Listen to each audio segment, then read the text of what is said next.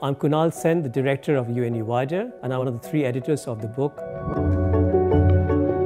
The core policy challenge that we have right now in the Sustainable Development Goal agenda is inequality. There's been a lot of work on inequality from very different scholarly traditions. But what we don't really know much about is inequality across generations, and that's social mobility. And that's exactly what this book is about. So far, the focus has been on making sure that households cross the poverty line. The focus on social mobility goes beyond this, because we are lifting the perspective to also ask the question about what happens to those who move above the poverty line. Are these just marginal changes, or are there more substantive changes? What I discovered to my horror was that while many people had moved out of poverty, they just moved that much above the poverty line. Why not further up?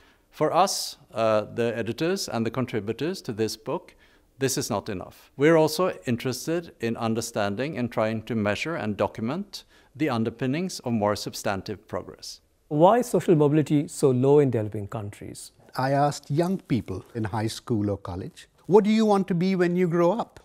Young people could not see things like becoming a hedge fund investor, an ace athlete, or a professor. All they see are the low-paid careers that exist within and around communities like theirs. At the same time, there may be many impediments that are driven by social structure, by inequality across different social groups, by gender, by race, by ethnicity. But if you see the work that's happened in social mobility, we tend to see very little work on developing countries. This book is going to be important both for future research and for future policy about social mobility and inequality reduction. UNU-WIDER has had the history of setting the agenda on critical issues in research and policy.